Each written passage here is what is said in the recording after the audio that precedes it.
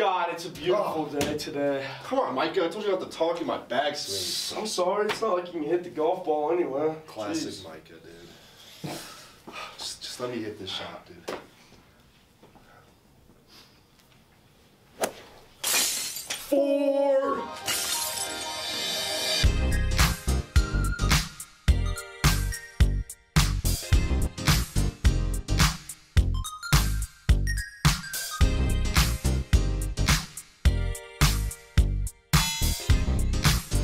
Wake up, Monarch. I'm Will Herzig. And I'm Micah Hall, and this is Kyot. That was a rough way to start the day. Bad day for you, bad day. But I've had 5 coffees from the Perk, so I'm actually doing great right now. Get you perked up. I highly recommend it. 5 coffees from the Perk. Sounds like a great time. It's a great time. I'd do it right now. For real though, man. You need to chill out. Send it to Sonia and Max for more. Every morning, students flock towards the Student Center for a good drink and to spend time with friends. Founding the Mohi Perk was an upstream battle, but special ed teacher Jennifer Cohen was able to make it work. I started it back in 2018, but I had been thinking about it for years. I think throughout the process, I realized that there was not enough job skills given or opportunities given to students with special needs. So I was thinking, how do I incorporate that into a school setting? That way, once they leave here, they're able to go on and hopefully get employment. With the help of special ed para Kathleen Calcagno, something magical is able to come alive. Because we're able to work with our kids from the intensive learning class, kids with special needs, and that they're able to come down here and work together with me, and we have developed it into a working coffee shop. With Miss Calcagno's help, the students were able to grind the beans and learn how to run the Mohi Perk. Senior Inaki Perez Turbe has helped the Mohi Perk from the start. I worked at Mohi Perk for 3 years. Not only were the students able to run a coffee shop, but they also learned valuable life skills along the way. This was news straight off the hot French presses. For KYOT, this is Sonia Solomon and Max Roberts. Oh yeah, I'm definitely feeling more energized. Told you the Perk would make you feel better.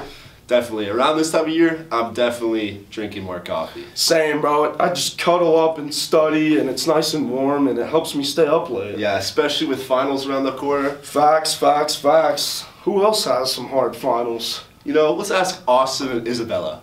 What's up, beauties? Today we're asking you guys what's your hardest final and why. Alrighty, what's your hardest final and why? I'm gonna have to say A push because it's just a lot of writing and a lot of multiple choice. Just a lot to remember. Yeah. Okay, what's your hardest final and why? I think LA because I have to write an essay in 1 class period, but I think I got it. Hardest final and why? Marine biology because we have to memorize a bunch of like Greek and Latin names for animals. Your hardest final and why? Calc BC just because of all the math involved. We kind of switched between 2 teachers during the year. What's your hardest final and why? AP Literature 2, the combination of the multiple choice and the short essay, going to be really complicated to think about, but hopefully I'll get it done. What's the matter, buddy? The finals! I hate them. I don't want to think about it. It's nothing to be mad about. What, so I can't be mad about anything? Can't be mad about Campus Drive or anything? No, but you know who can? Dominic Spicone. Over to you. Welcome, Coyotes. I'm Dominic Spicone, and I'm mad.